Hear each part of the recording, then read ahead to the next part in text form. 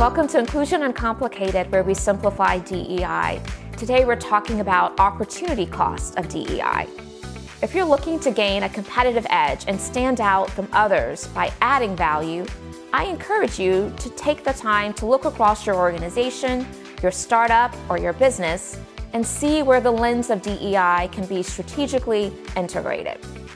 Entrepreneurs thrive off of innovation, taking risk, and identifying points of competitive distinction from other brands.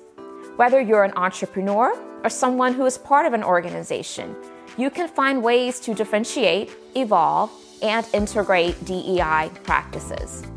As an entrepreneur or business owner, why not try to nurture and intentionally fuse DEI into your business? Whether that involves more training or doing work and research on your own, you can better impact yours or your client's business.